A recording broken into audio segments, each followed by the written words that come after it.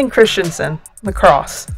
A four-year member of the Mustangs, Christensen finished his shortened career ranking 9th in program history with 108 goals, 6th with 101 assists, and 8th with 209 points.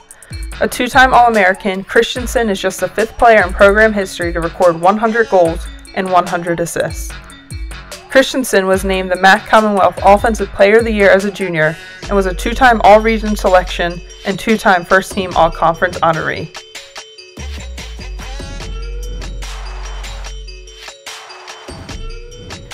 Chaz Lyles, football.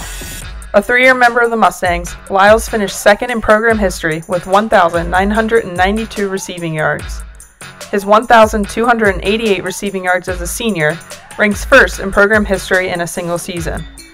Lyles also finished his career second with 148 receptions and third with 16 touchdown receptions.